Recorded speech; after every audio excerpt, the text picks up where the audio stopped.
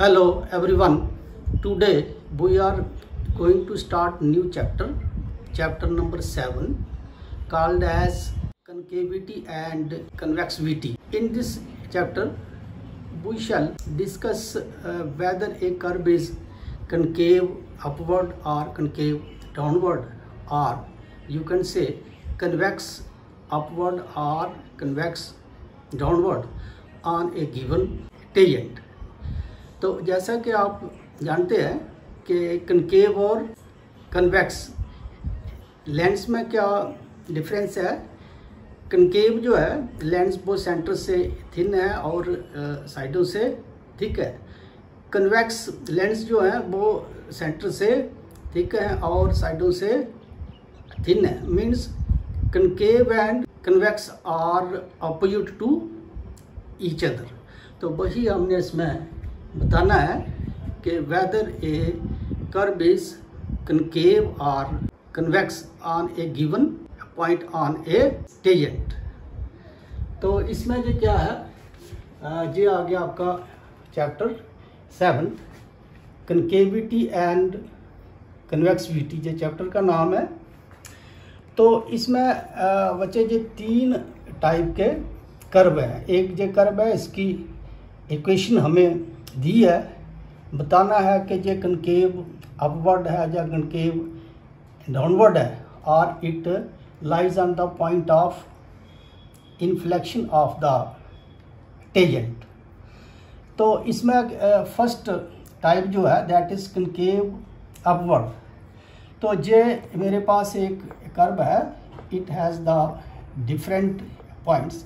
If all the points on this curve lies on above the tangent, it is called as concave upward.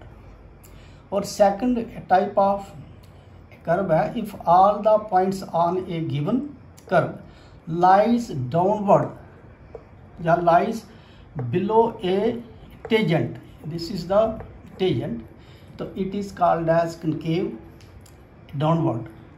उसके बाद है इसका point of inflection, a point which separates a curve from its concave part to convex part, that point is called as point of inflection of the curve। ठीक, तो इसके जो आगे 3 जो points, number 1 concave, all the points on a curve lies above or below the tangent।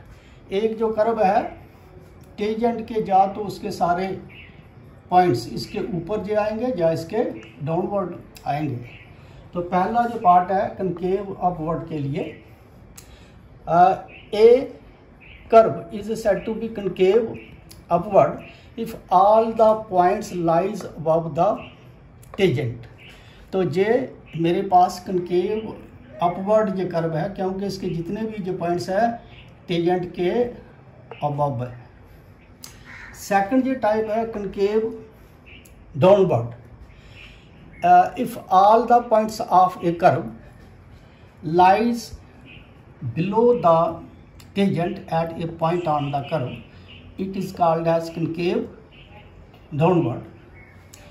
तीसरा जो point है इसमें पॉइंट ऑफ इन्फ्लेक्शन। तो डेफिनेशन है इसकी, point that separates concave part of the curve from convex part of the curve.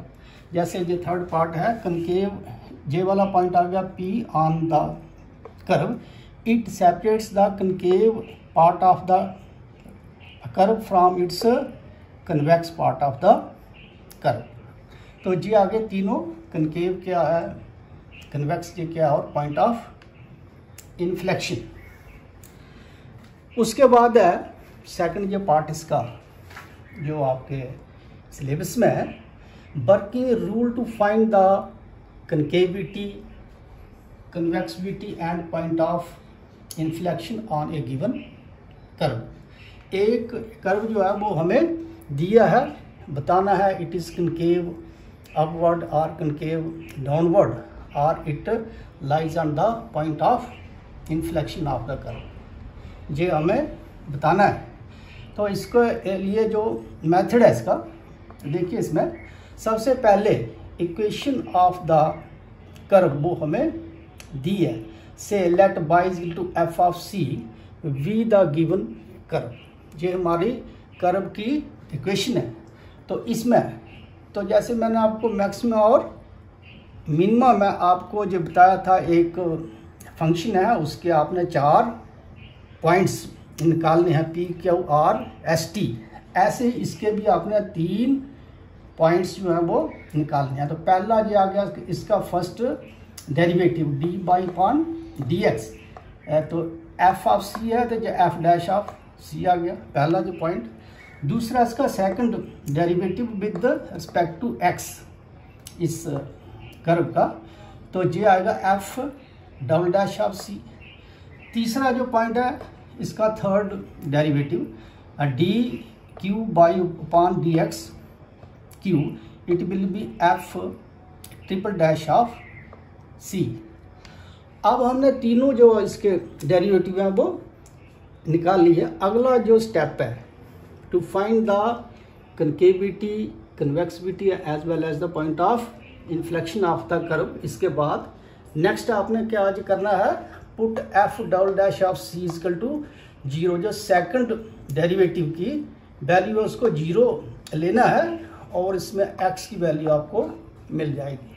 ठीक, उसके बाद आपने जो थर्ड डेरिवेटिव जो है इसकी वैल्यू जो है it should not equal to 0, F triple dash x जो है इसकी वैल्यू 0 नहीं आनी चाहिए, चाहे पॉजिटिव में हो या नेगेटिव में हो, but it should not be equal to 0। इसको आपने वेरीफाई जो करना है। नेक्स्ट जो स्टेप है, जहाँ से जो x की वैल्यू आई है, इस सेकंड डेरिवेटिव को जब हमने 0 लाया है, x की इस वैल्यू को आपने थर्ड डेरिवेटिव में सब्स्टिट्यूट जो करना है, तो और वेरीफाई करना है कि f triple dash of c is not equal to 0, चाहे वो पॉजिटिव में वैल्यू है उसकी या नेगेटिव में, but it should not be equal to 0। अब जो हमारे पास 3 वैल्यूज आ गई, first second and third derivative.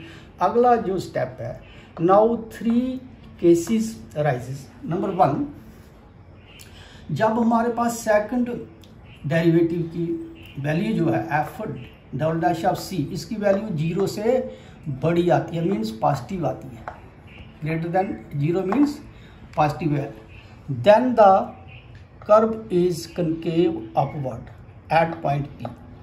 ठीक है, अगर एफ डबल डैश सी जो है 0 से बड़ा है तो ये कनकेव अपवर्ड आएगा हमारा कर्व, जैसे ये फर्स्ट एग्जाम्पल है इसकी। ठीक, अगर इसी की सेकंड डेरिवेटिव की value F double dash of सी अगर ये 0 से कम है, मतलब नेगेटिव में जो आती है, लेस देन 0 मीन्स ये नेगेटिव में आती है, then curve is concave downward at the given point P. ठीक, जैसे ये हमारी फिगर सेकंड है। थर्ड है, जब second derivative F double dash of सी की वैल्यू 0 आती है, पहले में 0 से ग्रेटर देन थी, दूसरे में लेस देन 0, अब है when it is equal to 0, then find x। तो आपने क्या जो करना है, एफ डबल डैश ऑफ सी को 0 के बराबर रखना है और x की वैल्यू आपको मिलेगी। अब ये x की जो वैल्यू है इसको आपने गिवन इक्वेशन फर्स्ट में सब्स्टिट्यूट जो करना है और आपको y की वैल्यू जहाँ से मिलेगी। तो क्या लिखेंगे, then find x and then put in equation 1। ये हमारा जो पहली given equation of the curve है, इसमें x की वैल्यू आपने पुट करनी है एंड फाइंड y, और y की वैल्यू आपके पास आ जाएगी। तो finally P x Y, x तो हमारा जो आ गया यहाँ से, और y की जो है वो हमने लास्ट में इसकी वैल्यू निकाली है, पी एक्स वाई, ये दोनों is the point of inflection of the curve. और जो पॉइंट ऑफ इन्फ्लेक्शन तब ही आएगा जब सेकंड डेरिवेटिव की वैल्यू 0 के बराबर आती है।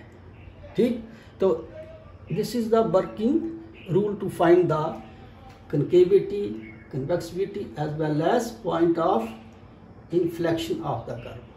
ठीक, अब हम आएंगे एक्सरसाइज पे। तो एक्सरसाइज है आपकी पहली जो एक्सरसाइज 7A। क्वेश्चन नंबर 4 है इसका, लिखा है examine the concavity upward, concavity downward and point of inflection of the curve। तीनों की वैल्यू हमें निकालनी है। तो कैसे, गिवन है जो हमारे पास y is equal to J equation of the curve है, y is equal to x cube minus 6x square plus 9x plus 1 given है। ठीक, इक्वेशन ऑफ द कर्व है। अब इसमें क्या ये करना है, जैसे वहाँ बताया है कि इसके 3 डेरिवेटिव निकालने हैं। फर्स्ट 3 डेरिवेटिव, पहला जो आएगा D by pawn D x, तो 3x power n, 3 into x power 2 minus 6, तो एक्स स्क्वायर का आ गया 2, तो 12x, 9 का 9 आ गया, डेरिवेटिव ऑफ x इज 1 और डेरिवेटिव ऑफ कांस्टेंट इज 0। तो ये हमारे पास आ गया इसका फर्स्ट डेरिवेटिव। अब इसी का ही हमने सेकंड ये डेरिवेटिव निकाल रहा है। तो इसका क्या आएगा, D square upon D x square is equal to, जगह 3 2 जा 6x माइनस 12 इंटू एक्स का आ गया 1, 6x माइनस 12, ये आ गया हमारा सेकंड डेरिवेटिव। अब इसे सेकंड में से ही हमने इसका थर्ड डेरिवेटिव भी निकालना है। तो ये आएगा डी क्यूब बाई और डी एक्स क्यूब, तो 6x का 6 आ गया, x इज 1, तो ये आ गया 6। तो थर्ड डेरिवेटिव की जो वैल्यू है इट इज ग्रेटर देन 0।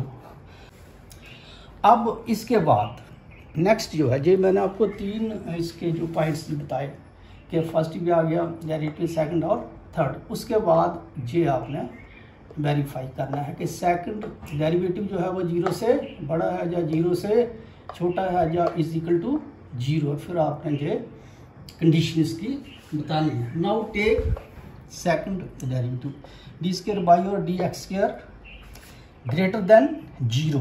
तो ये है हमारे पास सेकंड डेरिवेटिव। तो इसको क्या है, 6x माइनस 12 को हम जो पहले लेंगे ग्रेटर देन 0, तो हमारे पास ये आता है x इज ग्रेटर देन 0। अब इसका जो पॉइंट है कि 0 से बड़ा है तो इट इज कनकेव अपवर्ड। तो लिखा है the given curve is concave upward on the point. अब इसका पॉइंट ये निकालना है ऑन द नंबर लाइन। तो देखिए इसमें जे हमारे पास एक नंबर लाइन है, 0 से जे मेरा आ गया पॉइंट 2 पे, +2 पे है, और ये आ गया पॉजिटिव इन्फिनिटी और ये आ गया नेगेटिव इन्फिनिटी। तो 0 के बाद ये आ गया +2 और लास्ट जो है इसका दैट इज इन्फिनिटी। तो हमारा जो पॉइंट है वो आएगा 2 and infinity. Point P is 2 and last आ गया infinity and it is concave upward, positive में है। सेकंड आ गया, again take the second derivative less than 0। तो ये हमारे पास आएगा 6x minus 12 less than 0 implies that x is less than 2। ये 2 से लेस देन है, तो लेस देन है तो means it is concave upward on the point. और इसका जो पॉइंट है 2 से ये आ गया 2 पे, 2 से लेस देन इस साइड आएगा, 2 टू माइनस इन्फिनिटी। इसका पॉइंट जो आएगा P माइनस इन्फिनिटी टू 2, ये आ गया सेकंड आंसर। इसके 3 आंसर आएंगे।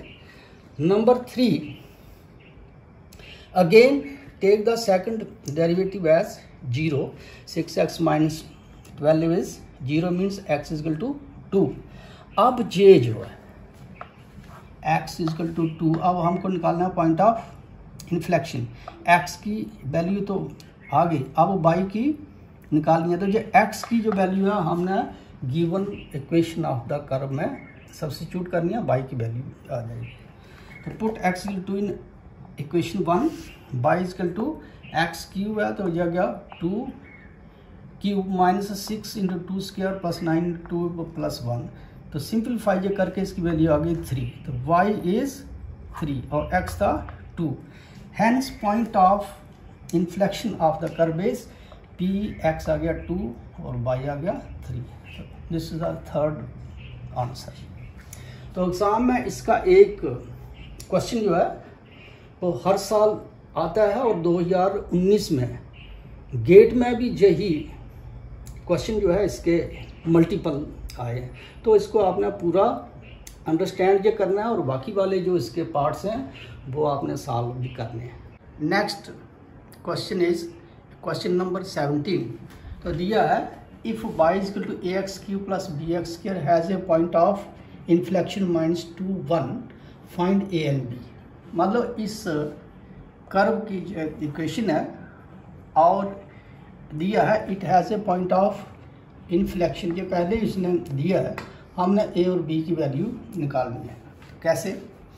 The equation of the given curve is, ये जो इक्वेशन है y is equal to ax³ plus bx² से इट इज़ द इक्वेशन 1। ठीक, अब वही इसके 3 डेरिवेटिव, इसका फर्स्ट dy पार्ट dx, तो ये आ गया 3ax² प्लस 2bx, ये आ गया इसका फर्स्ट डेरिवेटिव। अब इसको सेकंड के लिए d² by upon dx², 3 into 2 आ गया 6ax प्लस 2b और x का आ गया 1। ऐसे ही अब इसका नेक्स्ट थर्ड ये डेरिवेटिव ये आएगा d³ अपॉन बाई और dx³ इजकल टू 6a और x का आ गया 1, तो 2b जो कांस्टेंट है इसका 0। ये हमारे पास है ये तीनों डेरिवेटिव। अब क्या है, पहले क्वेश्चन में और इसमें क्या डिफरेंस है, उसमें हमने पॉइंट ऑफ इन्फ्लेक्शन निकाला। अब इसने ऑलरेडी ये दिया है कि -1 and 2 is the point of inflection on the curve. तो इसका क्या मैंने है, कर्व है जो हमारे पास ax³ प्लस bx²। अब इसमें x और y की जगह पर x ये बनना है -1 और y +2, तो y आ गया +2, a इंटू x आ गया -1³ प्लस b, तो x आ गया -1²। तो सिंप्लीफाई के बाद ये बन गया b minus a is equal to 2। This is the equation second. अब उसके बाद है पॉइंट ऑफ इन्फ्लेक्शन के लिए second derivative should be 0 additional है एट दिस पॉइंट। तो इट मीन्स इसका सेकंड जो डेरिवेटिव जो है 6ax plus b, it should be 0। तो इसको हम लिखे 6ax plus 2b equal to 0। अब इसमें भी x और y की वैल्यू भरनी है, x is 1 and y is 2। तो ये आ गया 6a, x आ गया -1, 2b इक्वल टू 0। तो सिंप्लीफाई करके b इक्वल टू 3a आ रहा है। ठीक, अब इसमें क्या आगे करना है, put b equal to 3a in equation second. हमें a और b की वैल्यू निकालनी है। तो जहाँ से b की जो वैल्यू है j वाली, जहाँ पर हमने जो भरनी है। ठीक, तो j आएगा 3a minus a equal to 2, तो जहाँ आएगा 2a इक्वल टू 2, तो a इक्वल टू 1। ठीक, तो वही जो लिखा है put b equal to 3a in second, तो b minus a equal to 2, तो 3a minus a equal to 2, तो a इक्वल टू 1। तो हमारे पास क्या आ गया आल्सो a की आ गई जो वैल्यू। अब हमको वेरीफाई ये करना है कि इसका ट्रिपल डेरिवेटिव जो है वो 0 के बराबर नहीं जो होना चाहिए। तो ट्रिपल जो है वो हमने निकाला है d³ by upon dx³ is 6a। तो 6a जो है ये 0 नहीं है, 6a is not equal to 0 implies that a is also not equal to 0। अब हमको b की वैल्यू जो चाहिए, तो put a is equal to 1 in equation third.